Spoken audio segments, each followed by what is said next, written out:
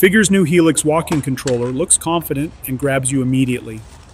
Trained with reinforcement learning, the robot strides over clutter and traps without relying on cameras, trusting only its body sense to stay balanced. That choice matters. Without vision, glare, darkness, and occlusion cannot spook it. Every misstep becomes data that makes the gait smarter. You can see the payoff in the rhythm, foot placement, recoveries, and a steady core that shrugs off nudges.